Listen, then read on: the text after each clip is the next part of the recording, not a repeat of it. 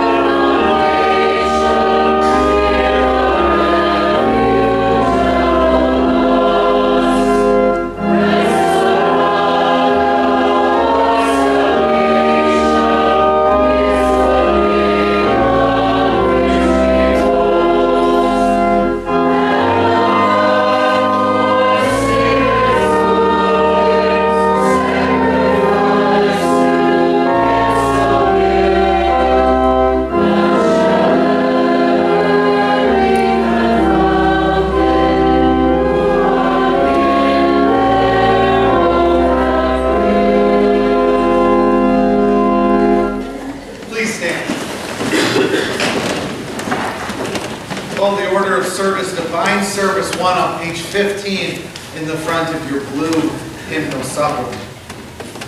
In the name of the Father, and of the Son, and of the Holy Spirit. Amen. Beloved in the Lord, let us draw near with a true heart and confess our sins to God our Father, asking Him in the name of our Lord Jesus Christ to grant us forgiveness. Holy and merciful Father, I confess that I am by nature sinful, and that I have disobeyed you in my thoughts, words, and actions. I have done what is evil, and failed to do what is good. For this I deserve your punishment, both now and in eternity. But I am truly sorry for my sins, and trusting in my Savior, Jesus Christ, I pray. Lord, have mercy on me, a sinner.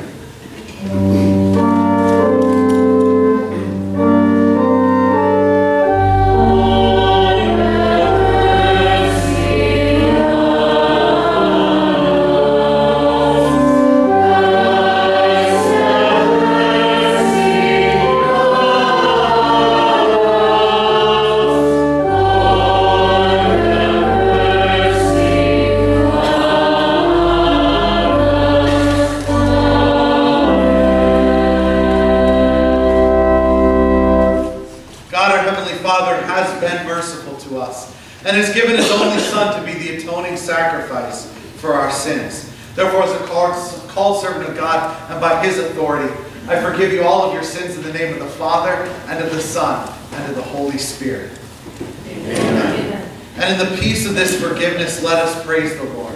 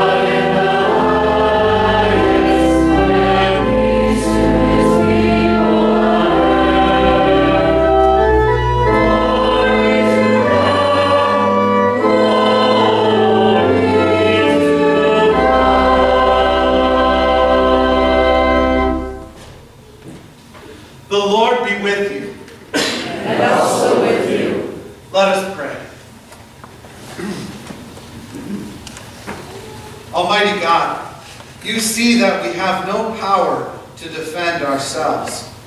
Guard and keep us both outwardly and inwardly from all adversities that may happen to the body, and from all evil thoughts that may assault and hurt the soul. Through Jesus Christ our Lord, who lives and reigns with you and the Holy Spirit, one God, now and forever. Amen. You may be seated.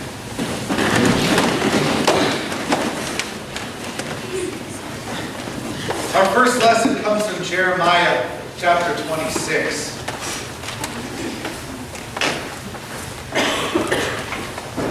But as soon as Jeremiah finished telling all the people everything the Lord had commanded him to say, the priests, the prophets, and all the people seized him and said, "You must die. Why do you prophesy in the Lord's name that this house will be like Shiloh and this city will be desolate and deserted?" And all the people crowded around Jeremiah in the house of the Lord. When the officials of Judah heard about these things, they went up from the royal palace to the house of the Lord and took their places at the entrance of the new gate of the Lord's house. Then the priests and the prophets said to the officials and all the people, "This man should be sentenced to death because he has prophesied against this city. You have heard it with your own ears." Then Jeremiah said to all the officials and all the people, "The Lord sent me to prophesy against this house and against this city. All the things you have heard. Now reform your ways and your actions and obey the Lord your God. Then the Lord will relent and not bring the disaster he has pronounced against you. As for me, I am in your hands. Do with me whatever you think is good and right. But be assured, however, that if you put me to death, you will bring the guilt of innocent blood on yourselves and on this city and on those who live in it.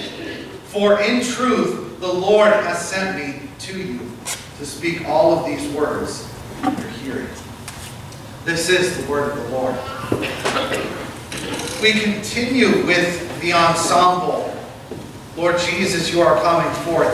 The ensemble will sing the verses that are the soul's prayer, and then I'll sing the verses that are the Lord's response there. So we'll have the ensemble. If you want to follow along in your hymnals, it's hymn 126.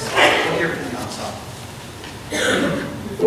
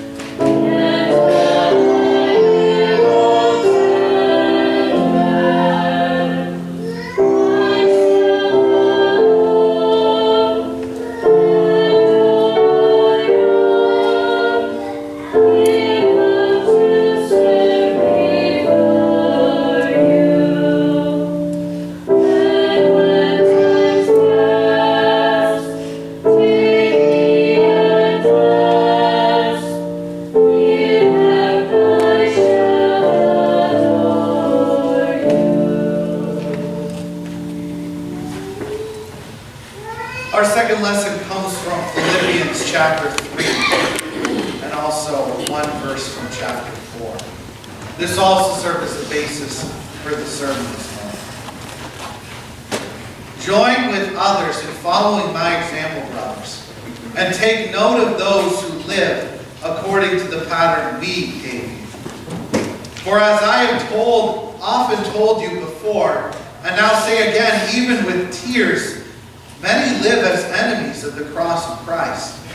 Their destiny is destruction, their God is their stomach, and their glory is in their shame. Their mind is on earthly things, but our citizenship is in heaven. And we eagerly await a Savior from there, the Lord Jesus Christ, who by the power that enables him to bring everything under his control will transform our lowly bodies so that they will be like his glorious body. Therefore, my brothers, you whom I love and long for, my joy and crown, that is how you should stand firm in the Lord, dear friends. This is the word of the Lord. The verse of the day, Jesus humbled himself and became obedient to death, even death on a cross. Please stand for the reading of the gospel. Our gospel comes from Luke chapter 13.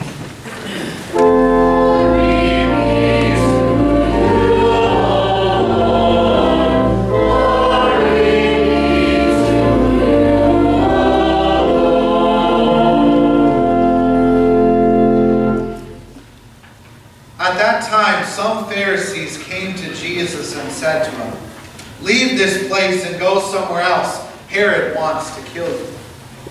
He replied, "Go tell that fox, I will drive out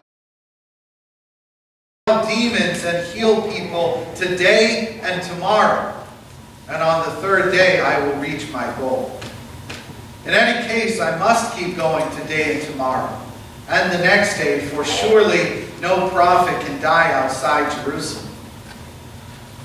O Jerusalem, Jerusalem, you who kill the prophets and stone those sent to you.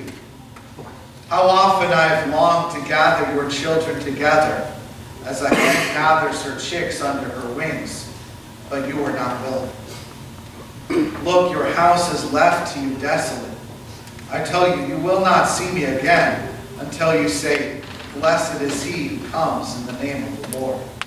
This is the gospel of our Lord.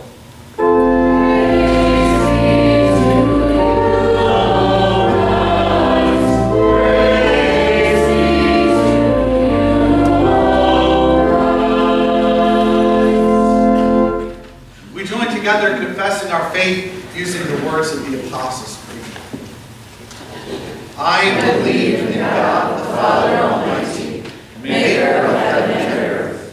I believe in Jesus Christ, his only Son, our Lord, who was conceived by the Holy Spirit, born of the Virgin Mary, suffered under Pontius Pilate, was crucified, died, and was buried.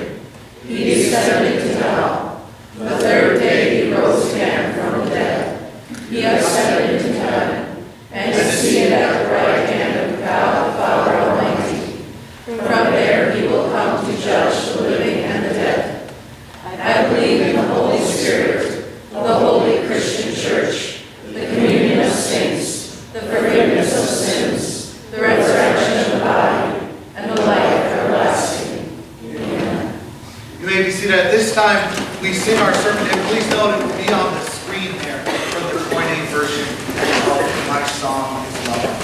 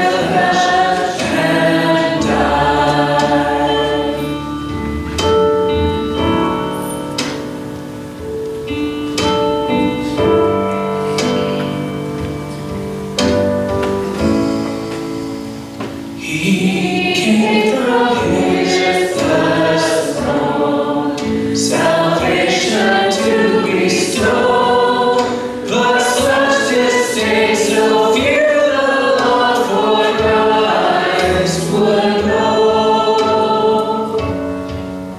But oh, my friend indeed, who am I in his life did spend?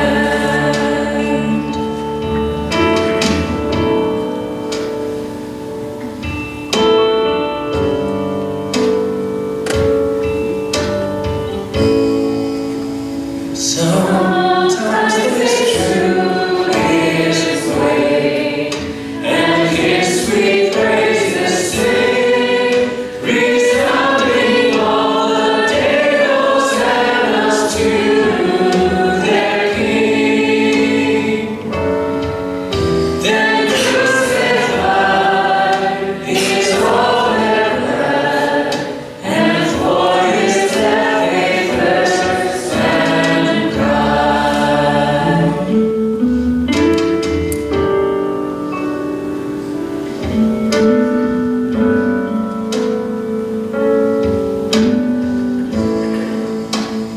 Why? What has my Lord done? What makes this rage and spite? He made the lame to run, he gave the blind their sight.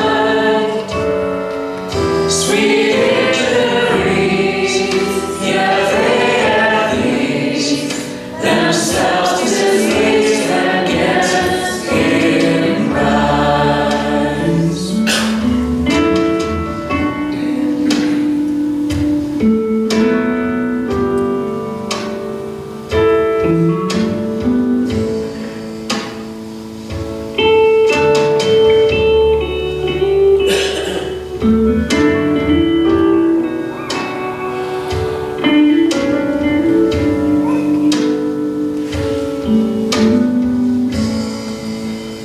Here might I stay and say, no stories of divine, never was the dear King, never was free like thine.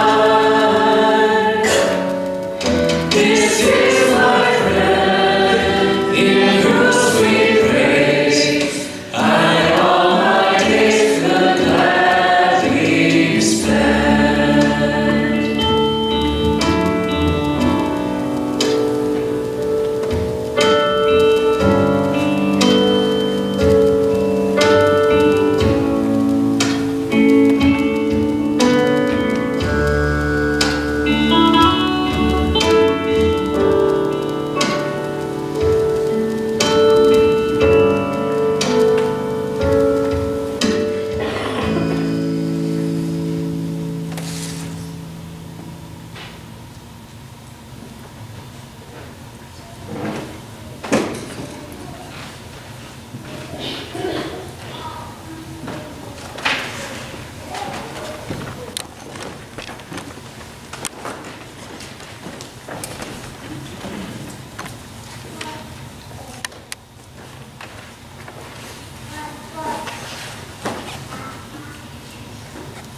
Dear brothers and sisters in Christ, fellow saints who followed the example of the Apostle Paul, and even more so the example of our Savior Jesus. This morning in our lesson, we're given this pattern, this example, and we're told that we should follow Paul's example and we should follow Christ's example. And we're given this encouragement to not follow that other pattern that we see in this world. The pattern of this sinful world, this pattern of sinful rebellion, this pattern that's really destined to destruction. We'll see that even though we know that we should follow Paul's example, Christ's example, instead of falling into this earthly sinful pattern, That we find ourselves pulled to that sinful pattern of this dark, sinful world. Tempted to conform to that instead. Even though we know better, we should know better. The temptation is there and it's strong. And sometimes we find ourselves being pulled to that. We'll see that. The example that Paul gives us, the example of what Jesus wants us to live, is better. We'll see that our citizenship is in heaven. Our true home is in heaven. And that our God is coming soon. Now, Paul, he really did give us a good example for how you should live your life. And while it's true that probably none of us are ever going to have quite exactly the same experience, and probably most of us aren't going to have that giving your whole life over to spreading the gospel, going to all different sorts of places. Maybe we'll never meet such a hostile reaction where we get stoned and left for dead, where we get beaten up, where we get shipwrecked. Paul really went through a lot. But the pattern, the example that he's really giving us, it isn't about him giving us some sort of handbook where we can know exactly what to do in any and every situation. All we have to do is look to the pattern that Paul gives us, and we know exactly what to do in any and every situation. No, Paul gives us principles. Paul gives us really the guiding principle for how we should live our life. What is that pattern? What really guided Paul in his whole life, his whole ministry, that really drove him and allowed him to not worry about whether he was getting stoned or shipwrecked or beaten? He put God first. God is the first priority. You put God first, and everything that you do, you make that in service to God, and make everything that you do give glory to God, and that is the guiding principle for how we can live our lives. So everything that we do is in giving glory to God, is in honoring Him, is in putting God first. That was the guiding principle for everything that Paul did. But there's another principle. The example of this sinful world. And that's the pattern that we're so tempted to conform to, even though we have something better. Paul warns us, many live as enemies of the cross of Christ. Their destiny is destruction. Their God is their stomach, and their glory is in their shame. Their mind is on earthly things.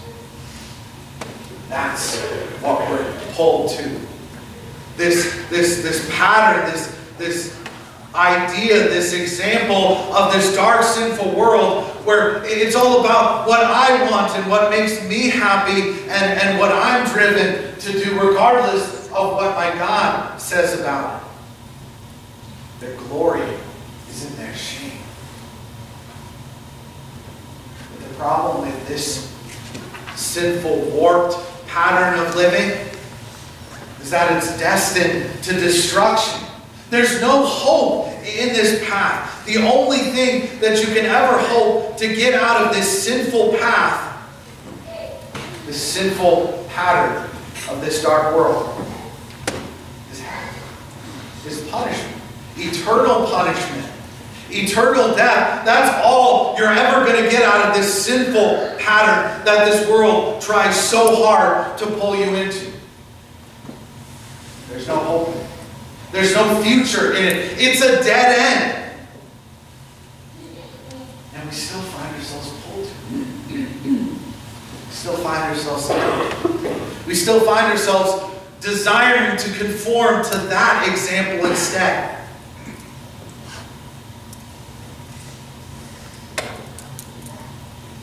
think it's an interesting exercise. We do it in Bible information class. There's this grid, and it's this exercise to try to sort of see how many hours do you spend in a given week in any certain activity. And so it'll list different items, and it's got boxes for you to list your estimate for how much you think in a typical week you spend. And the first line is how many hours do you spend in church and worship. Then there's a line about how many hours do you spend eating, or how many hours do you spend sleeping, or how many hours do you spend at your job, or in entertainment, or with your family. And they have a line for how many hours do you spend in God's Word. And the whole point of the exercise is not that there's any perfect system, the perfect allotment of your time to give God the glory perfectly with your priorities. The purpose is to sort of see where you're at and to measure that and maybe get an idea of your priorities and maybe where things might be a little out of balance. And those grids, when they fill them out, are always different. Every person that can break through. But one thing that always seems to strike people is, wow, you know, the ones about God, the ones about worship and spending time in God's Word and Bible study, whether at church or by myself or with my family. That number maybe is 1 and 1. 2 hours out of the week. You know, and then you look, how many hours do I spend eating or sleeping or in entertainment? And it's always like those numbers don't always reflect what our priorities, what we want them to be. And so the purpose of the exercise isn't necessarily to make you think that any of these things are wrong or bad. Or maybe we see that we can balance things out a little better. And so the bit of wisdom, the encouragement from Paul this morning is to put God as your first priority. And everything else will sort of fall into place. When you put God as your first priority and make everything else that you do be giving glory to Him, all the rest of that sort of evens out, because God wants you to cherish your family and to show your love for Him by showing love to your family. He wants you to have a job and to work for what you eat. And He even allows us to use our time and our money for our own enjoyment. But when you put God first, everything else sort of falls into place. So that's the encouragement this morning, to put God first, to follow that example that Paul gave in his life, the example that Jesus gave in His life, in His ministry. When He put our spiritual needs first, when He put God's plan of salvation first before His own comfort, His own well-being. When He went to the cross for you, when He suffered for you. Remember who's in control. Remember who's coming again. Jesus is coming soon. And for those that conform to that sinful pattern of this dark world, that's a terrifying concept. Because He's coming in judgment, and every knee will bow and every tongue will confess that Jesus Christ is Lord. But for them, it will be too late. It'll be recognizing that Jesus is Lord. But it'll be too late. But for us, that day is a good day. For us, Jesus coming back means vindication. For us, Jesus coming back means that we get to be with Him forever in heaven. So the encouragement is to live your life so that you're ready for that day. To live your life so that you're ready to go to heaven.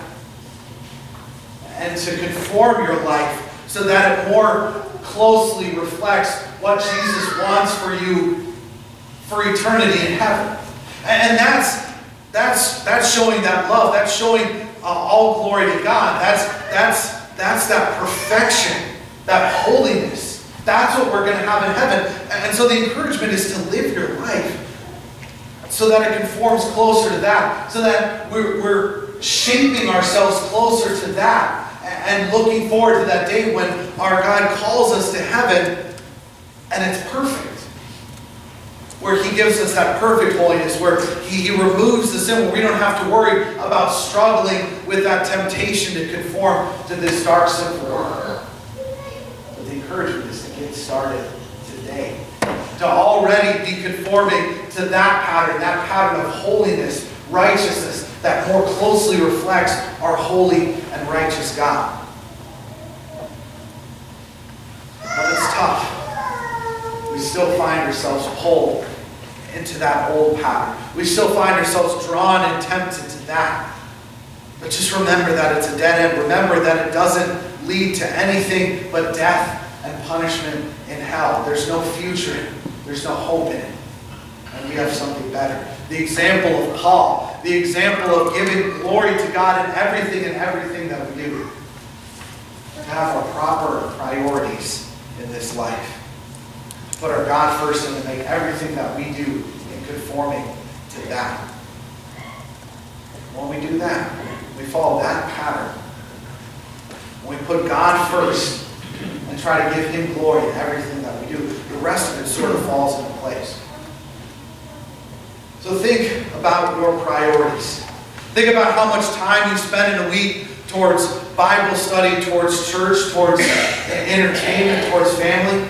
And maybe in your life, as you're looking through and going through that exercise, maybe you find some imbalances. Maybe you find some things that could be changed a little bit in order to more properly reflect that guiding principle, that guiding example of putting God first in your life. And everything else will sort of fall into place. Amen. Please stand.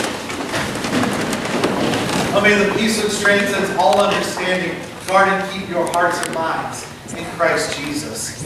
Amen. We now join in the canticle Creator Me as it's projected on the screen. Thank you.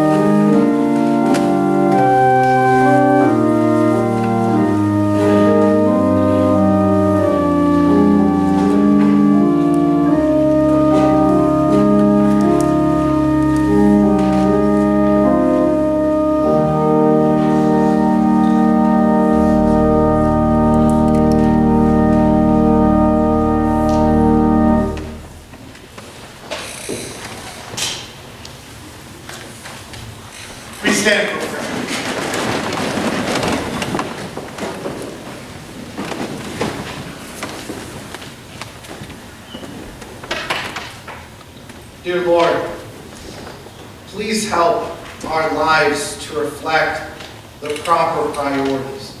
Please help our actions to reflect the priority of putting you first. Dear Lord, please help us to give all glory to you in everything we think and say and do. Dear Lord, please accept these our first fruits and use them so that we can continue to share this life-giving message to the world. We ask it all in Jesus' name. Amen.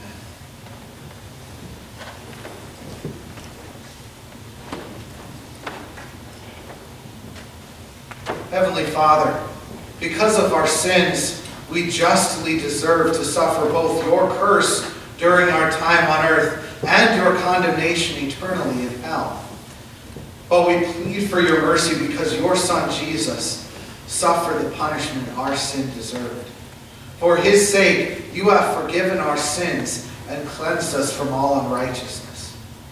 Now, trusting that he will intercede for us, we dare ask for your blessing. Mercifully provide whatever each of us may need for body and life. Protect us and those we love from all harm and danger. Maintain good government among us and bless all those in authority with wisdom and integrity. Defend us from the devil and the world, which would lure us back into that way that leads to eternal death. Destroy in us the desires that are contrary to your will. Comfort the persecuted, the depressed, the sick, and the dying, with the assurance that nothing can separate us from your love. Strengthen our faith by the word of your forgiveness and by the sacrament of our Savior's own body and blood. Grant that we may praise you, our merciful God, by showing mercy to others in all their needs.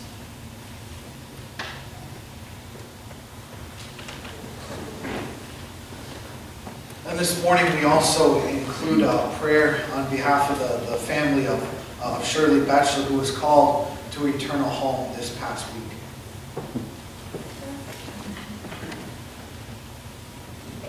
Lord God, Lord of life and death, we thank you for all the mercies with which you have blessed our fellow believer Shirley, now fallen asleep. We thank you especially for having brought her to the knowledge of your Son, Jesus Christ. We pray that you would comfort her family and all who mourn her death with your precious promises, and cheer them with the sure hope of a blessed reunion in heaven. Grant the lifeless body rest, and at last, together with us all, a joyful resurrection to life everlasting. Teach us to number our days aright, that we may gain hearts of wisdom and finally be saved. Through Jesus Christ, our risen and ever-living Lord. And dear Lord, hear us as we also pray to you our private petitions.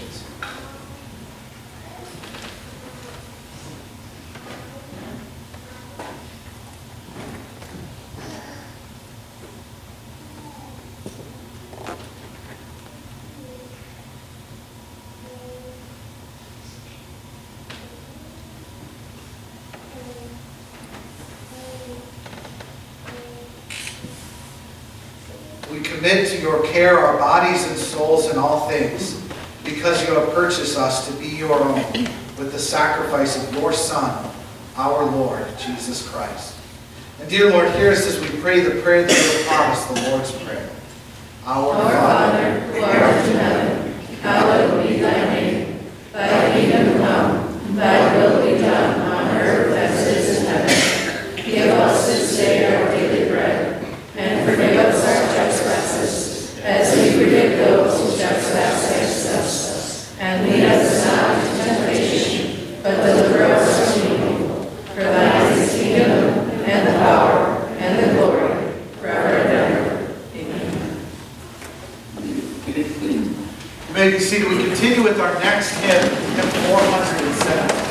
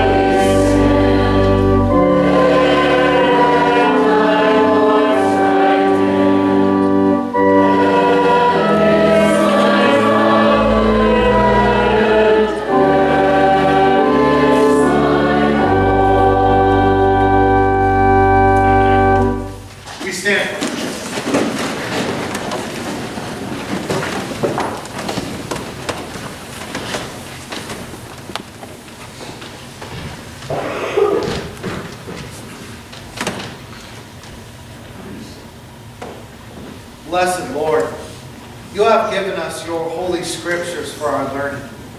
May we so hear them, read, learn, and take them to heart, that being strengthened and comforted by your holy word, we may cling to the blessed hope of everlasting life. Through Jesus Christ our Lord, who lives and reigns with you and the Holy Spirit, one God, now and forever. Amen. Lord bless you and keep you. The Lord make his face shine on you and be gracious to you. The Lord look upon you with his favor and give you peace. Amen. You may be seated. We conclude with our final hymn, hymn 434. Note we'll sing verse 1.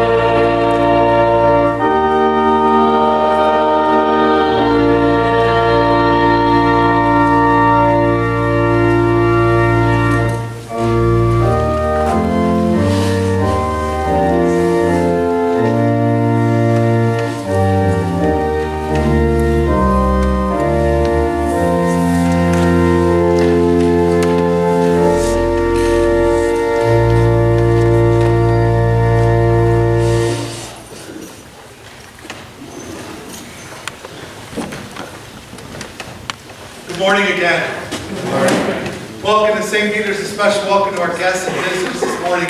We're glad that you're here. We pray that God gives you opportunities to join us in the future. Just a couple of announcements for this morning. For one, as you heard in the prayer, Shirley Betcher was called home to heaven this past week. The funeral will be taking place in a week or two. So there's some arrangements there, so we'll let you know when we know. But no date has been set for that service yet. So that'll be in a week or two where we'll have that once we have all the arrangements out. So that will be ongoing, and we'll let you know when we know.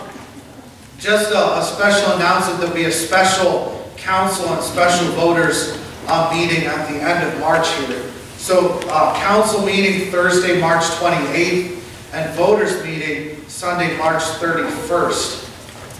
So these are both regarding the July to June budget. So we had to shift the way that we do our budget here because of transitioning to school choice there. So we have to get that budget for July to June. So those meetings will both be specifically just budgetary meetings. So that's the notice for that. Then we have school friends meeting will be Tuesday at 6:30 down in school, and then Thursday will be fellowship meeting in the church basement at 6. And then we have an event there coming up Sunday, March 24th, 2 p.m. Join us for a fun night painting and getting to know some of the other wonderful people at St. Peter's. Unfortunately, spots are limited. Please RSVP for this free event. So fun and fellowship paint night. The contact information is there. You can talk to Amanda Beauchamp or Jane Swanson about that. Should be a fun event there. And then finally, Easter flowers are available. In the back, there's the sign-up sheet for those. Please get those forms in and payment in by April 14th, Sunday, April 14th, which would be Palm Sunday. Those are the announcements that I have, and God be with you this week.